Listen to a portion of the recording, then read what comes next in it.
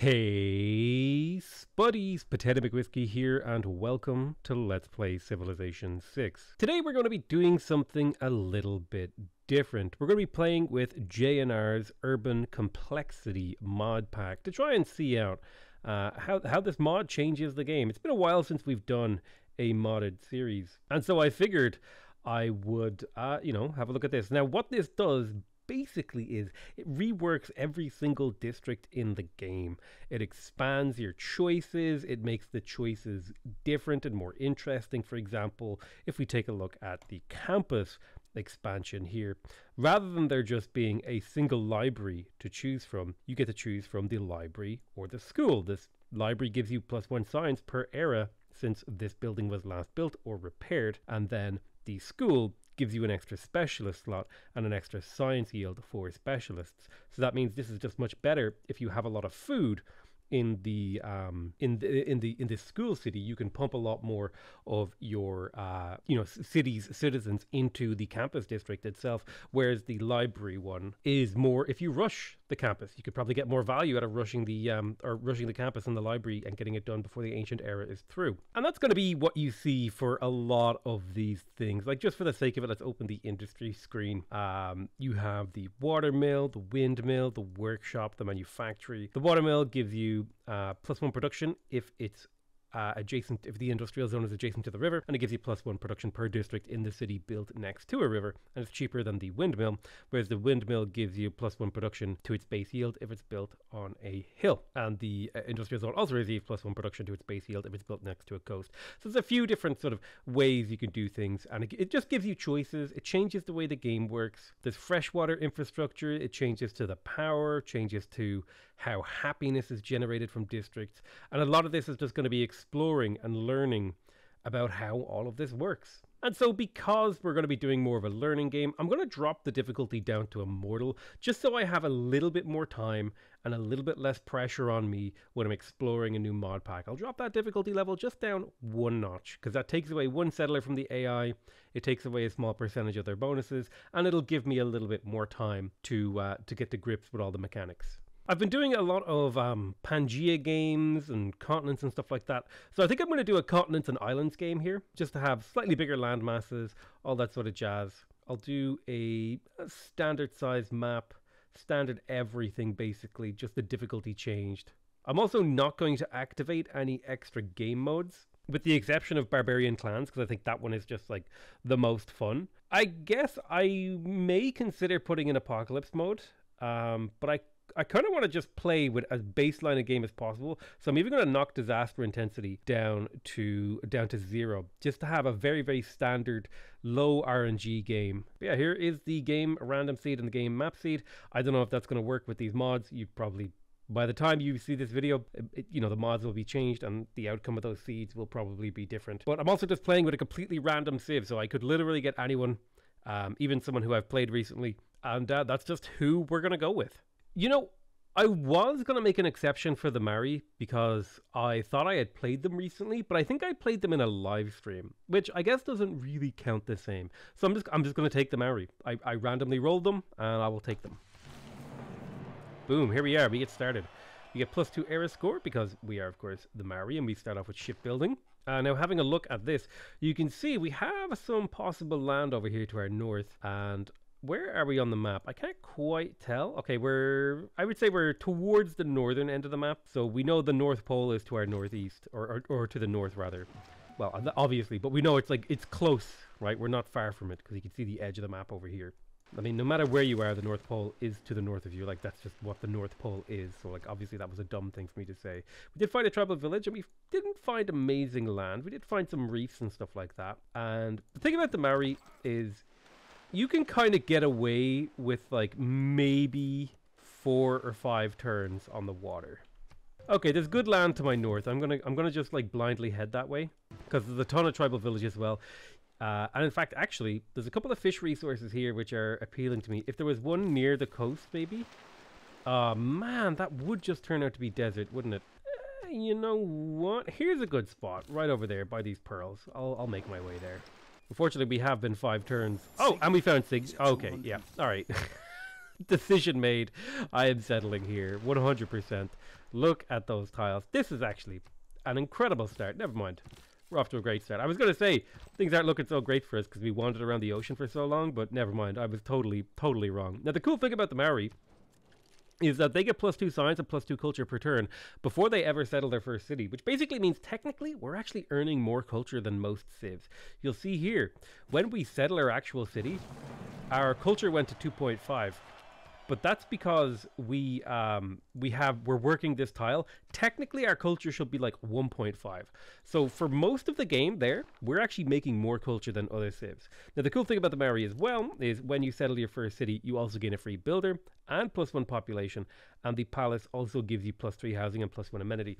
So the Maori are actually quite good at building up a relatively large and productive capital city. And I'm also going to go ahead and improve those pearls because we're already working them. And it is the second best tile I have in my capital. Plus, there's a little bit of faith on there that'll get me a pantheon. So we'll go ahead and pop a fishing boat on there, which also triggered a culture bomb, which is another one of the abilities that the Maori have. I kind of wish I had Sucratax Oceans enabled now, but I wanted to keep just one mod pack at a time, sort of a thing. Yeah, so we also begin the game with sailing and shipbuilding, which allows us to embark upon the ocean and stuff like that. And embarked units gain +2 movement. Unimproved woods and rainforests are +1 production and additional +1 production and +2 production from conservation. Fishing boats give us +1 food and culture bomb. We can't get great riders, but we do have access to the Toa and the Mare, which is our unique theater square building that gives us +1 culture and +1 fate to all of the city's tiles with a passable feature or natural wonder. And after flood is researched, all of those tiles will give us +1 tourism. So we want to get a lot of cities out, and we want to get a lot of theater squares out, and we want to capture a lot of land. Oh, wow. So the mill race automatically created in every city with an industrial zone adjacent to a river. Interesting. So I think this is like a dummy building that is triggered when you build an industrial zone next to a river so that you can trigger the industrial zone building bonuses, I reckon. Yeah. I think that's what that is. So we have a few choices we can go for as Coupe. Now we start off with a builder, which is quite a few turns in production that we save over other civilizations. We have strong growth. We have relatively weak production. We could potentially buy a tile here. Scouts are actually usually really, really good for Coupe, because you get Code of Laws relatively quickly, which means you can plug in the scout bonuses, and your capital is ahead, and you can explore the ocean. That you tend to get a lot of tribal villages, even though you settle a little bit later than the average person. Now, the question is, what kind of a game? We definitely want to go for a tourism game, and since we're playing Coupe, we want to definitely focus on naval stuff. So that means I'm thinking like holy sites and harbors are probably the direction we want to go, and that's going to be like 2 of our core districts, and then maybe our 3rd core district will be the theater square, or civic square as it's called here.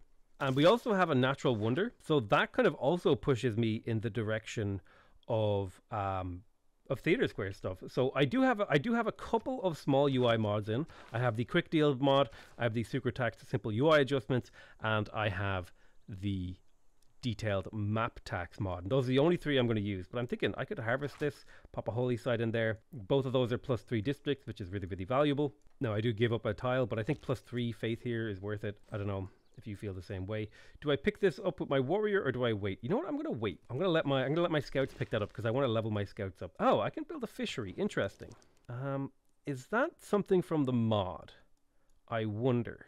Perhaps. I think the fishery is reworked in the mod, so let's have a look at it here. +1 food to fisheries in cities with at least 1 improved fishery source, +2 gold with 1 crab, +1 additional food for each adjacent sea resource, and +2 gold for each adjacent sea resource once plastic is researched. So this is a way. So it looks like this just becomes a basic tile improvement that you unlock at shipbuilding in this mod, which is kind of interesting. I don't know if I want a fishery, although here, if I'm going to get a fishery, this isn't a bad spot. It will theoretically be a +3 food tile once I have this pearls online. It gives me another improved tile, maybe not the best, although it's a pretty good tile, all things considered. A lot of farmage over here. The question is, do I want those farm triangles, or do I just kind of accept that I don't? My question is, do I want to improve a farm to get access to the paddy field? Oh, interesting. Paddy field with at least 1 improved rice. Interesting. There's all sorts of cool stuff we can explore here. Let's pop you back up on the city. All right, there's Code of Laws. We're going to go ahead and plug in Survey for our scouts. We already are making Faith, so we don't need the Faith from God King, although it would get us our Pantheon faster. And Fishboat Pantheon wouldn't be too bad here. I feel like every game I go for Fishboat Pantheon. I need to like do some more land maps where I don't go naval stuff. But yeah, I'll take the production because we already have Faith income, and I reckon we go in the craftsmanship direction. I'm not gonna be looking too far into the tech tree because I'm rediscovering the game with this mod. I like the idea of trader. I also like the idea of 30% production towards builders because I'd like to have my tiles be pretty improved. You are growing to the wheat, and I think I will improve the wheat for the sake of a boost and getting the third tile improved, which will give me craftsmanship. So I think that makes sense. A lot of the tile, like the tech boosting stuff, is all the same. Oh man, there's so many tribal villages here. My scouts are gonna have a field day. There's astrology. Now, in order to actually place that, I will need pottery, and I think I would like to go for a religion this game as the Maori, because I could maybe be able, I could maybe do an interesting religion, you know? Pop you over here, pop you up here. Great, great. You grab that. Masonry boosted, you got 10 XP. So I'll start bringing my warrior back just to keep any barbs away. All right, where was the next one? I think you were here. So I'll get you to move over there. There's pottery. So now that we have pottery, I'm going to come into the city and place the holy site. I thought you needed pottery to harvest. Allows harvesting of bonus resources improved by farms. Harvest require... Can you not place things down anymore? Huh. I wonder if they changed that. Let's buy a tile and have a look here. Weird. Do I have to use a builder to do that?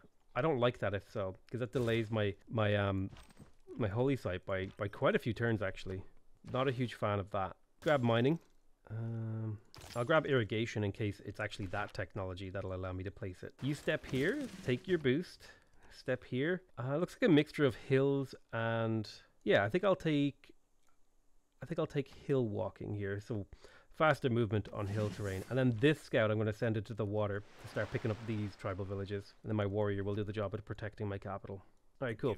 I wonder, is anyone actually building great profits? Nobody has a great profit construction yet. Disperse a barbarian outpost. Let's get to work on foreign trade. You come this way. You head over here. Oh, we found a barbarian town. I would like to hire a unit from it. I picked up that tribal village. I think I got a little bit of gold from that. What do you get from this? A free builder. Okay, that might actually be enough. So I can't actually harvest this. Weird. Oh my god, I just remembered. Resources can't be harvested when you're playing Coupe. Oh, that's right. Okay. So that means this is going to be a farm triangle here. Oh, so that means my holy site actually has to go here. Interesting. All right. That makes things a little bit more complicated for me. I can make it work. If I do something like this. Yeah, okay. That changes things. That means I have to I'm going to put pins on resources, basic ones, because I have to plan my empire around those. I completely forgot. Devastated. Absolutely devastated by that information. Now, I thought there was another tribal village down here somewhere. Okay, there's a camp here being attacked. If I could get the gold, I would love to buy a warrior from them. And we found Muscat. Now, that's cool. Muscat are a commercial city-state. They give us gold on our markets, mint, emporiums, and lighthouses, as well as all the tier 2 and tier 3 buildings. They also give us +1 amenity in cities with a commercial hub. I feel like it should be in cities with a commercial hub or harbour. I feel like that would be a cool adjustment to Muscat. Nice, another tribal village. I just need 2 more and I can level this guy up again. Once we have mining, we will chop here. I am continuing to build this builder because I don't have anything else I could do. I don't think I could finish a settler in time. I should be able to buy a warrior from that camp next turn. I'm excited at that prospect. Oh, somebody built the Great Bath, so that's gone. Let's get that warrior. Now, I may be able to sneak in and steal this camp as well, which would be super cool. There's a Zulu. It's an honor to meet you. Exchange information on our capitals. You're all the way over here. I don't have a way to send you a delegation because I don't have the money, but I could maybe sell you this. What would you... Let's use the quick deals mod to do this. What would you pay? 120 gold isn't bad. I'll take that 120 gold, and I will immediately send you a delegation with your own money. Because we don't need the amenity from the pearls right now, so I may as well. So I think I can attack once and then heal a little bit, and then should be fine. Oh, a free scout. Now that is cool. I can send this one to go discover more city-states and land and stuff. All right, there is foreign trade. Doesn't give me access to anything new or interesting, but I still have access to traders, which is cool. Speaking of traders, I'm kind of tempted to chop one out. Oh, I clicked on a thing, and I think that might have crashed the game. That did crash the game. Okay, gotta be careful. You get certain UI elements open. You click the wrong thing, your game crashes. All right, we reloaded the game. There's mining and foreign trade, as we did before. I will probably chop next turn for the holy site. I might be able to sneak that camp. You're going to heal up before you continue attacking. Yeah, let's head towards Celestial Navigation. I should be able to buy a I should be able to buy pearls and improve it, which would give me the boost for Celestial Navigation. I don't have to buy it immediately.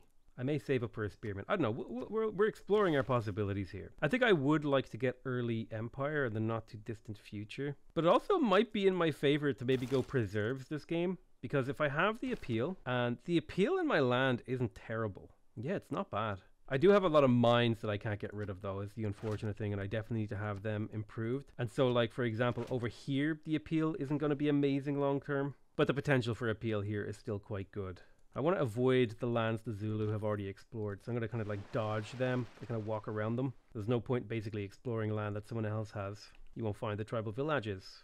I assume somebody else has started a great prophet. No, actually no one has. All right, I'm interested now. Now we can start the holy site right now, but what we're going to do is what we call a pre-chop. When your city is no longer building a thing, now it's important to remember that woods aren't resources, they are features. You can actually chop here, right? So this is going to take me 83 production, which takes me 10 turns with my 8 production per turn, because there's a little bit of overflow from this builder. If I come in here and I chop, boosh, now it's actually only going to take me 8 turns, and I didn't waste the forest underneath the holy site by dropping a district on top of it. So really, really big advantage doing that. Yeah. Let's go. It's a me and Mario.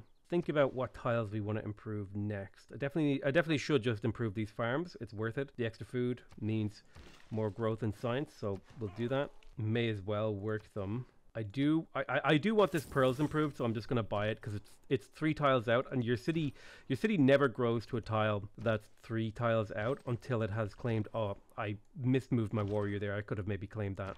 Yeah, your city will never grow to a 3rd tile until it's grown to all 2nd tiles.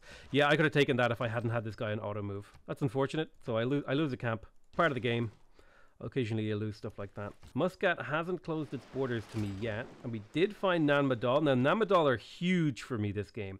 They're a cultural city-state. They want me to train a horseman. They give you +1 culture from your theater square buildings, and they also give you +2 culture per district on or next to coast or lake tiles, and that includes city centers and harbors. And since we're planning on a pretty coastal game, think of it like a +2 to your districts on coastline, but it's always +2 culture. Very, very powerful. I'm going to want to make friends with them for sure, which means I almost certainly want to get my hands on animal husbandry and start making my way towards horseback riding. So I'll have a look and see if I actually find any horses to make horsemen.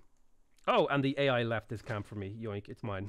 Easy. Pop down another thing here because the pearls will culture bomb. Perfection. Another workable tile. Let's improve this because we have to in the long term. Plus it gives me more housing, allows the city to continue to grow. And then I'll probably get the quarry up as well. Always skirt around the coastline as Coupe because I find coastline has a really good chance of spawning tribal villages, and you can cover so much coastline as Coupe that the probability that you find some tribal villages is actually quite high. Boosh, more faith, awesome. That's my Pantheon secured. Any tiles I want improved here? No. I want to avoid chopping down forests if I can. Like, the occasional forest chop is fine if it's like a really good district, like a +3 holy site like this one was. But if it's not necessary, it's, you know, it should be avoided. Being attacked here. Let's take the battle cry promotion. I'm going to retreat to this hill so I have a bit of defensive terrain. It'll probably take a couple hits from the spearman before I can do anything. Improve the quarry, which should have also boosted masonry, but I think I already had that boosted. Oh, so a resource bonus from masonry. Plus 10% production towards all buildings and wonders in cities with at least 1 improved stone resource. That's interesting. That kind of reminds me of Civ 4, where you used to get double production towards ancient era wonders if you had stone improved in your network or whatever. Very, very cool. I may actually be able to go for pyramids this game. I'm going to make the attempt. Yeah. I'm going to head towards masonry and see if I can make the attempt on a pyramids this game. Because it would be really, really cool to have like really, really strong and plentiful builders. I have another build charge and I don't really have a use for it, so I'll just have him sleep. I know I'm spending a lot of my early game building infrastructure instead of settlers, but that's just how some games go. Fortify on that tile, he should attack you again and then you'll promote next turn. I have my Pantheon. I could go for God of the Sea, which would be potentially, it would be +2 production in my capital and +2 production down the line. It's just an obviously best Pantheon in this situation, because I'm not running any Pantheon mods, so like 2 production in your capital at this stage of the game is massive, realistically. Similarly, I'm going to try to work the high production tiles. All good. We grow in 4 turns. So we're up to 9 production in the capital now, which is a slight improvement. More tribal villages. At least they're tribal or barbarian encampments. I can interact with them and like get stuff from them. Oh, Norway's in the game. Nice to meet you. He's all the way over here. Wow. Boom. You are promotable. Awesome. There's good land over here. I could grab like, I think this is actually a different continent. Yeah, so I would like to get a city over here to grab some of these unique luxuries. I think there's, if I look here, here's olives, here's cotton, more olives, more cotton. So there's 2 of each, so I could get a copy for myself and a copy to sell. And yeah, perfect. I think there would be like at least 3 cities in and around here, maybe 1 on this desert coastal. We'll figure it out. You always want to be settling for like multiple reasons. First one is usually city quality in the early game. City quality is really, really important, but sometimes you can sacrifice the quality of a city for like a really, really important strategic thing. We just picked up an envoy and a promotion on this scout. The envoy, I could put it into Yerevan and get like a little bit of extra faith. I could put it into Muscat and get a little bit of extra gold. I feel like the extra faith early game can make like a really, really big difference. Although Yerevan's ability is less important to me long term. +1 culture is huge at this phase of the game, whereas +1 faith doesn't do a huge amount for me. I'm gonna take the +1 faith though, because I am building a holy site and that like aligns with my early game goals. It's an honor to meet you. Pleasure to meet you, Kublai. Kublai Khan is in the game. We got a couple of boosts. We can start clearing this camp now that he's promoted. Slowly promoted him. And we have our holy site, which lines up nicely with the pyramids. So once I have the shrine, I should be able to passively get a thing. And if I get pyramids, I might be able to score myself a golden age. Be really, really cool. The nice thing about playing on Immortal is, yes, the AI is still tough, but you can kind of relax a bit. You can kind of let your hair down. You can take it easy. You know, you can do something like this where you haven't built a settler for 33 turns and you'll still probably be okay in the game. All right, let's go ahead and clear out this camp. I need to insta-gibbet next turn, prevent anything from spawning. I will go for state workforce because I would like the 15% boost towards wonders, because I do plan to build that soon. And then I'll put my next envoy into Nan Madol so that I get state workforce 3 turns sooner. And 3 turns sooner is another 3 turns of a 15% production boost towards pyramids that I plan to build. One thing that's often underrated about coastal starts is you'll typically actually have like decent gold income from working coastal resources. That's something you should really consider a lot more if you haven't been. All right, we'll pillage this, 10 gold and a boost for currency. Very nice. That's the trade route boost. A lot of hireables, which could work out in my favor to get my military score up. Oh yeah, I kind of changed my UI a little bit. Let me go ahead and fix that. I forgot to have the show yields in HUD ribbon. If you're ever wondering how I get this, you just turn on the show yields and rub hidden the HUD ribbon in the interface settings, and then when you go back out here, you'll be able to see people's military strength. And my military strength is a little bit low, so I'm probably going to buy some units off of the barbarians. We also found Nazca. Nazca is huge because it allows us to put things on these desert tiles to make adjacent tiles better. So potential for this game is rapidly rising as I sort of start to map out the possibilities, but also I'm kind of venturing into the unknown. Boom, we have met the Inca. Also, this guy is like smile, like this face. It feels like, you know, somebody was caught like in a freeze frame at the wrong moment at like a family wedding, and he was like trying to snarl at someone and smile at the same time, and it just came off looking really awkward. That's how I feel anyway whenever I see his face. I have the leader animations turned off because I just find the game runs a little bit better with it. And I mean, it looks worse, obviously, sure, objectively. All right, there's masonry. We have access to the pyramids as well as a bonus from stone. And we have access to stone, so that's like a big advantage here. It'll take us 20 turns to build the pyramids, which is a long-ass time. But at the very least, we should come out of building the pyramids with almost a religion. And like the pyramids itself is a big advantage. +2 culture, an extra builder. It's like basically, it's a big monument, okay? It's a big monument that gives you a builder and makes all your future builders better. And it's been a long time since I've gotten to play with the pyramids, so I'm kind of excited to try and go for it. Let's work on celestial navigation. I think I will want harbors this game. It's going to be one of my key districts playing as Coupe. Any sort of coastal-y stuff is going to be important. Let's promote you with the... I could go for guerrilla and ambush and stuff like that, but in my opinion, scouts are exploration units. So ranger, alpine, and sentry are all you need. I don't think it makes sense to use scouts as combat units ever, really. Oh, nice, we found a tribal village. And Bologna.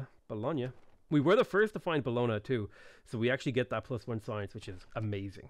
I would like a few campuses this game, and we've actually secured ourselves a golden age. So potential monumentality here. I kind of wish I had rushed harbors because I could get a lot of science out of building this harbor, but I'm going for the pyramids.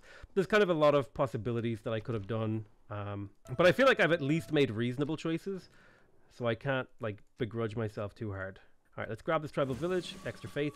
I'm not going to complain. That might secure me an extra settler in the next era. Tribal village here that's hard to get to because of all the cliffs, so I might have to like swing my way around. Oh, we found Valletta. Valletta is huge too this game.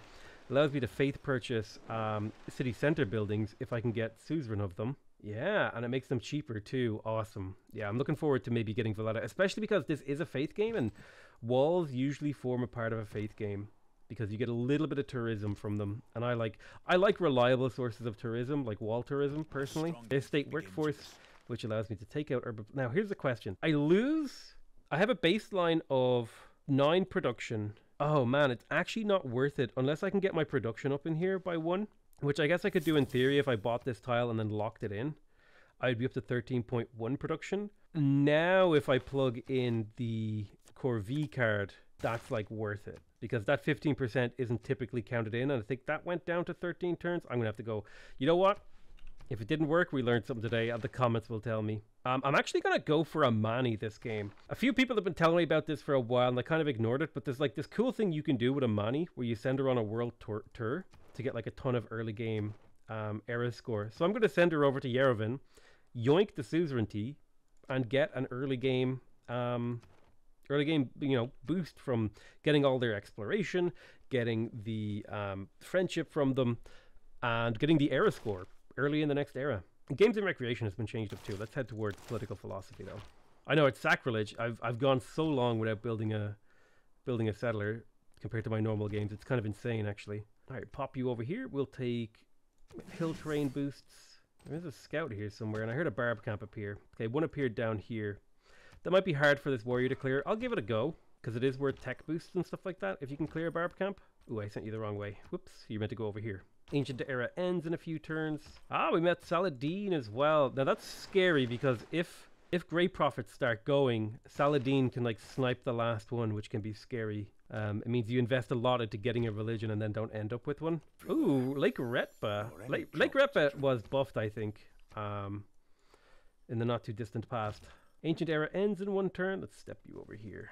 Yeah, it's going to be a hard break. Military training boosted. Think that was from cleaning this up. Cool, nice. We soon have celestial navigation, which means we can place down the harbor in my capital. The world enters into the classical era. And we have a couple of interesting choices here. Celestial navigation gives us access to a bunch of cool stuff. We'll explore these choices as we unlock them.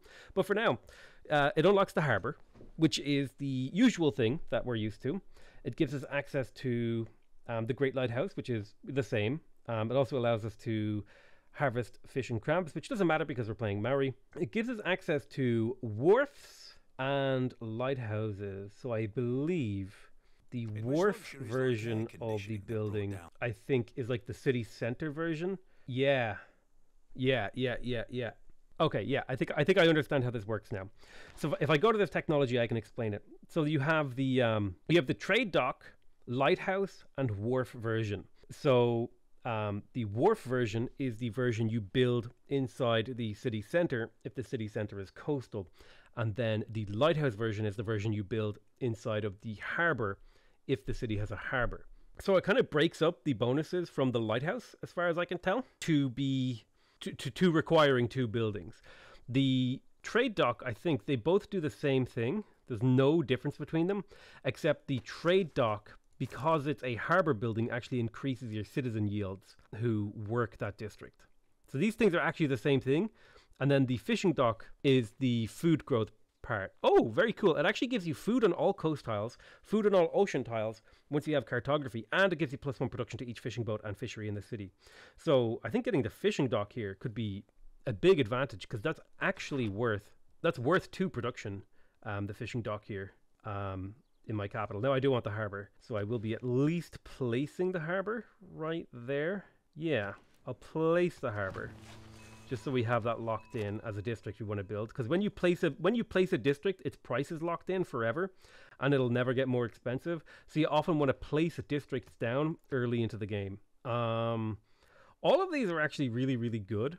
Monumentality could be a big advantage for us because we do have a reasonable early game faith income, and it would maybe allow me to make up for the fact that I haven't been building settlers. I've been so focused on other things that I could snag myself a couple of settlers early here and just start like filling out my land as I'm working hard on things like, you know, pyramids. So I think I'd go ahead and buy the settler here, continue to work on the pyramids, and then we choose our research. Let's kind of clean out some of these early game techs.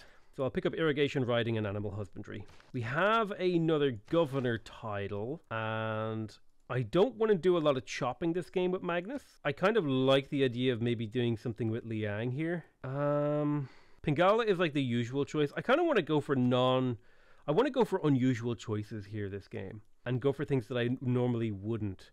We could go for Reina, because the Reina actually synergizes really, really well with Coupe in general. We could push hard for a purchase in game as Reina. Like we go, here's my big problem with Reina. You want her to sit still to generate you as much gold as possible, but you want to move her around to spend that gold. So there's like this push-pull relationship with her that makes things difficult. I could go for a Moksha game and go for faith purchasing on districts, which would give me a use for my faith, because I don't really care about spreading my religion if I get one. And he will also help me passively spread my religion. I could also go for Pingala just to catch up with the AI, but I'm more interested in like playing around with mechanics because the difficulty is slightly lower. So I have the sort of the room. I have the room to kind of play a little bit less optimally and explore new ideas. And so I want to take that opportunity if I can. There's irrigation. The hanging gardens aren't different. We have access to the plantation, which has a few small changes. There's also the rice paddy field, which is +1 food, +1 additional food, as long as the city has access to at least 1 rice, +1 food from access to fresh water and per adjacent aqueduct and dam once feudalism is discovered. Okay. Receives and provides food adjacency bonus as if it were a farm once replaceable parts is researched, and it gives you +1 housing. So this is just like, if you have rice, this is like just a high food building, which is kind of cool. I don't think I have rice in any of my cities. Let's have a look. We'll do a search. Oh, I do actually. Over here, I have rice. So I might be able to play around with rice paddy stuff a little bit. Could be interesting. Especially because I don't have a way to like get rid of rice. I can't delete it. I just have to keep it. I haven't done any city planning, which is going to be a little bit of my downfall here. Well, there's a really, really good campus here, for sure. Like, that's just an obvious choice. Oh, actually, it looks like they nerfed campus adjacency a little bit. So maybe this isn't a slam dunk campus. Like here, this campus should be +2, but it's only +1 from Reef, which I'm not sure how I feel about. The major adjacency from Reef was one of like the coolest parts of the game. I mean, maybe it needed to be different, sure. I can maybe accept that explanation. How about this? Maybe we settle here. We settle our city here. We obviously go for the harbor. Maybe we go for an aqueduct to the city. A cistern is what it's called, actually. A district provides the city with a source of fresh water from adjacent river. Does not have yes for fish water. Prevents drought. Must be built adjacent city center. Military engineers can be used. Okay. Maybe we do something like this. +4 harbor. 1, 2, 3. Uses up this land appropriately. Only leaves a little bit of dead land. We definitely want 2 more districts in here, and ideally it would be something like the Mare. I also want a city with an industrial zone next to a river. So 1, 2, 3. Maybe I could do something like this. If I settle on this plains hill, I could aqueduct to this tile. I can't get rid of bonus resources. That's something I have to consider. That means that quarry is staying forever, which means industrial zone here might make sense. I don't know what the industrial zone gets bonuses from now. Aqueducts, lumber mills, all that stuff. Obviously, we go for a harbor in this city, a +3. And then I guess we also go for a theater square. There's a civic square. Is there something else that I'm missing, maybe? It's fairgrounds. It would be kind of cool to go for the Colosseum in one of these cities. Lots of cultures, lots of amenities. Maybe this is the city to do it in. I know a plan is starting to formulate. What if we went for it? What if we went for the fairground and we tried to build the Colosseum here? I'm pretty sure it needs to be adjacent to a fairground or tourney fairground. Yeah, what if we went for the thing? It only hits 3 cities right now. 1, 2. But I could fit another city somewhere over here, up in the north. And then it would hit 4, which is a pretty good number of cities for that to hit. And I think if this is going to be my second city to build something, it's where I'm going to build the fairground. I'll send the builder after him too, just to give him an assist. I want to start clearing out some of those pins by actually building things that are on those pins. Boom, there is writing, so we have access to the campus. We kind of went over those, how those buildings are different. When do I get the pyramids? 5 turns. 5 turns, I can't wait till we have them. See, okay, so here is the commercial hub. We have the choice between the mint, which gives you +1 trade route capacity, naturally. It gives you +1 gold per governor promotion established in the city. Provides +2 loyalty per turn to your cities within 6 tiles. Does not stack. International trade routes from this city gain +1 gold. It gives you +1 gold, a citizen slot, and a great merchant points per turn, as well as +2 gold to citizen yields on this city. I mean, that's pretty cool. So this is like the taller version of the building. What does this one do? +1 trade route capacity. International trade routes gain +1 gold. So that's the same. So it's missing the extra gold from governor promotions. And this one has 2 citizen slots. And the citizen slots actually gain +4 gold. And you'll see here that citizen yields in this mod actually give you +1 food. Normally a citizen takes 2 food to maintain. So a citizen slot that gives you +1 food means they cost half as much maintenance, essentially, which means it's much easier to run specialists without having to build a ton of farms, which also means generally that, you know, running specialists is a little bit more attractive. They're just easier to do, which is, you know, a pretty big advantage. That's kind of a cool change to the mod that I've not seen before. Oh, Sweden, man, there's so many things to unlock. I think it would be good to maybe unlock iron. At this point, it's probably a good idea. Although, where do I get my TOA? I get my TOA at construction, and that's also where industrial zones come up. Just for a bit of crack. Yeah, let's head towards construction. Let's get the watermill stuff. Wait, actually, how good is the watermill? What is this built in? It's built in the industrial zone. Interesting. Ah, new deals available. So Kublai Khan wants to sell me jade for 1 gold per turn, and you want to sell me oranges for that. Yeah, deal. Let's see, who will buy this? 7 gold per turn for my pearl. So I just traded 3 gold per turn and a resource for 7 gold per turn and 2 resources. So that was like a good switch. It's always good to be looking out for trade deals with the AI, because the AI tends to give you favorable trade deals because they have so many resources. They can just kind of splash them around. Singapore is a really cool city-state because they give you +2 production for each foreign civilization that your cities have a trade route to, which is kind of cool. And they want me to recruit a great prophet, which is definitely doable. Also, I'm suzerain of Yerevan, which gave me the era score, I believe. And we are in the classical era, so let's go ahead and get Amani and reassign her over to Nan Madol. I think this is called the Amani World Tour. It's where you send her all over the map to try to get suzerainties of as many city-states as possible in quick succession to generate era score. Now, is this the best place I could place this city? 1, 2, 3. There's a +2 campus there. What if I move this city 1 tile to the left? Or 1 tile to the left, and then put a city center here instead. Or a campus here instead. It's a +3 campus. That's kind of cool. It would mean I'd have to move this city center a little bit, but that's fine. Still in range of this. I do lose a forest here, but I gain other things. So you always win some, you lose some. That's how it works. There's Mexico City, which will extend the range of my regional buildings, which is kind of exciting. Are there any like specific missions that these guys want? Great merchant, train a horseman, trade route, great prophet, trade route, train a TOA.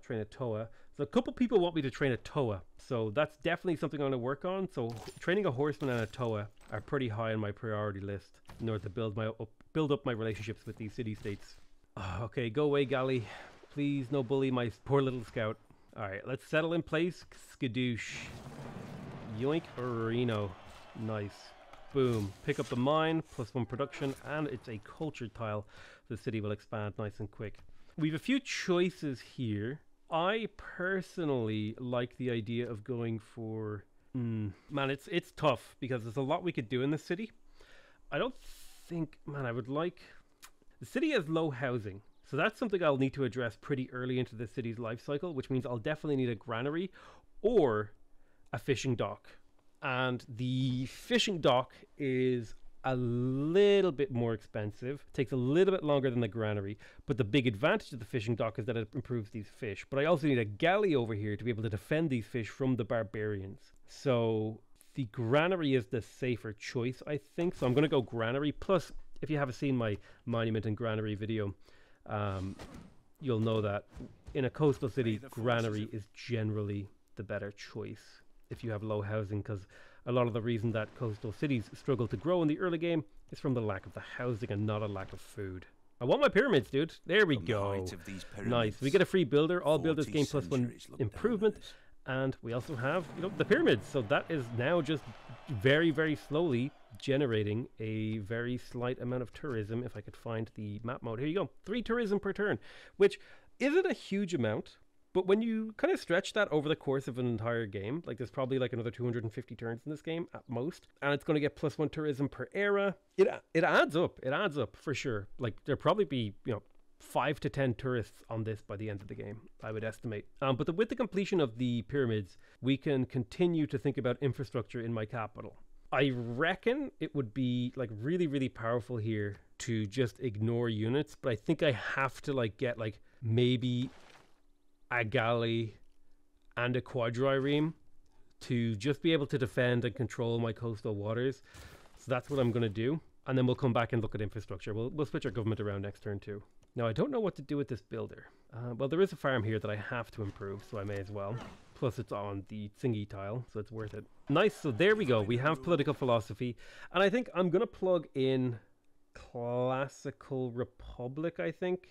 Autocracy is cool because it has some advantages. I need to select a city that's going to do all my government plaza-y stuff, like the diplomatic quarter, the government plaza, and stuff along that nature. There's also actually a floodplain over here, so I may want to turn this into like a government-y. Yeah, I kind of like the idea of making this like the seat of my government. So I think my next settler is heading over this way, for sure.